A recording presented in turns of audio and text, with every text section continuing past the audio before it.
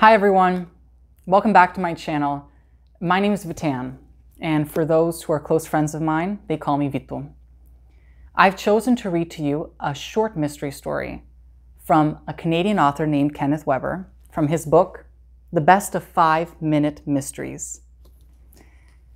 Kenneth is an internationally best-selling author of more than 40 educational and general interest titles, which have sold more than 1 million copies worldwide and have been published in more than 12 languages.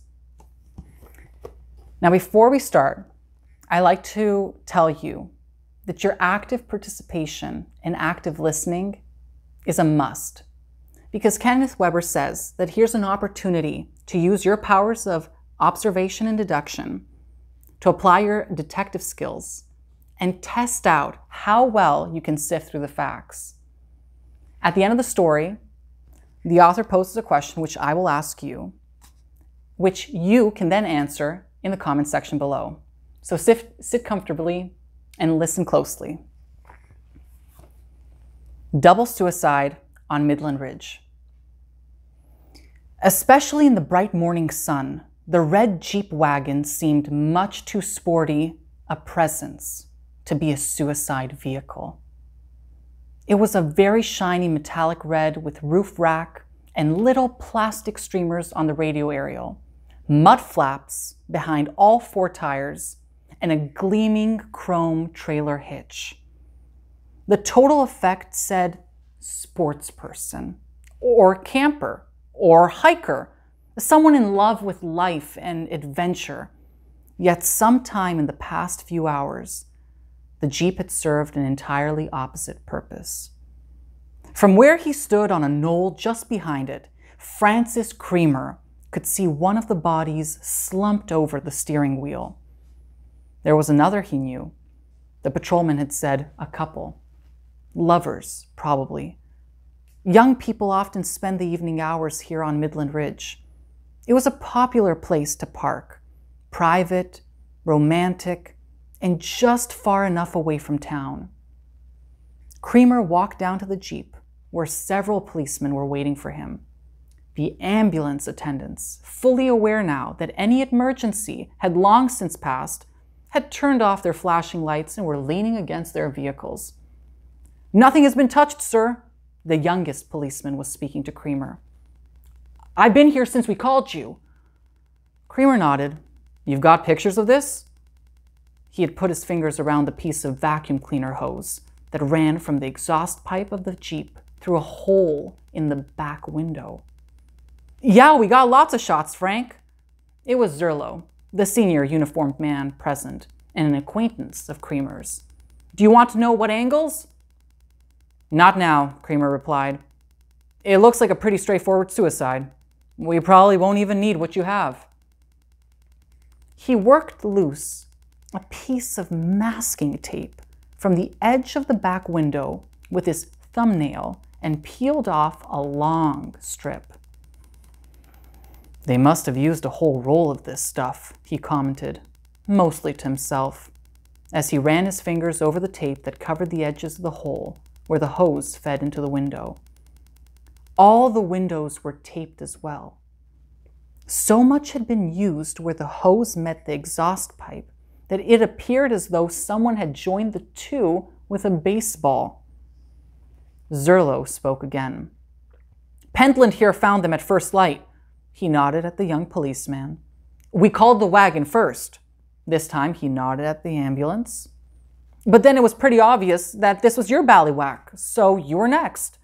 Nothing else has been done yet. Oh, except the license check." He took out a little notepad. "Vehicles owned by one Owen P. Reggio, 219A First Avenue. That's probably him there."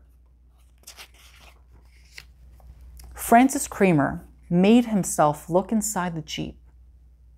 Almost 30 years as an investigator for the county coroner's office had not hardened him to death even a little. The man slumped over the steering wheel was likely in his mid-30s, Creamer thought. He forced himself to look closer. Whether or not the man was Owen P. Reggio, he certainly appeared to have died from carbon monoxide poisoning. The cherry red lips suggested that. The other body was that of a woman. Creamer could see her light blonde hair, but couldn't see her face or lips because her body had slumped off the passenger seat and partially onto the floor, where it leaned awkwardly against the door. Though he suspected her lips too would be cherry red. He picked at the end of a strip of masking tape on the driver's door until he had loosened a corner, then began to peel off the strip that covered the crack between the door and the frame. "Do the tape on the passenger side, please, Zerlo," Francis Creamer said. "But don't open the door, she'll fall out. We'll work from this side." Zerlo went to do his part. Creamer opened the driver's door very carefully. The silence of the death inside seemed to affect everything on the outside too. No one talked or even coughed. The birds seemed to have disappeared. A cloud momentarily blocked the sun, making the scene even more tense. "There's a note beside the gear shift," Zerlo announced, breaking the spell. All the policemen, the ambulance attendants, and even Creamer began to breathe more slowly. One of the policemen came over for a closer look.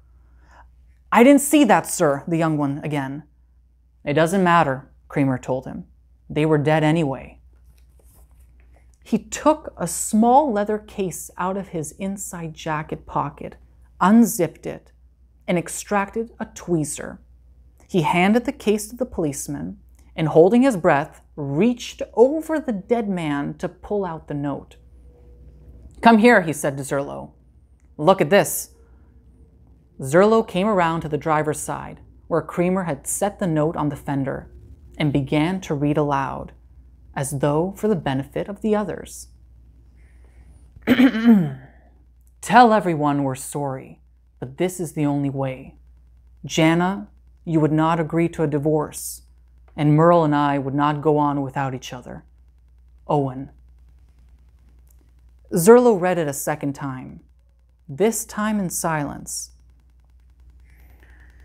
"Well, that should explain the who and the why," he said to Creamer. With a half wave of the jeep, he continued, "And we certainly know the how and the where. Now who gets to tell this Jana her husband has committed suicide along with his lover?" Francis Creamer gave a long sigh. "I rather think that Jana might know more than this than we do," he said. "In any case, we had better talk to her first before we draw any conclusions about the how of this case. For this was not a suicide."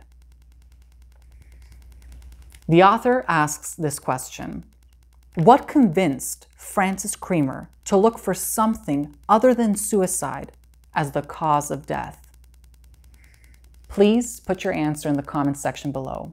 And don't forget to like and subscribe to my channel. See you next time. Thanks for watching.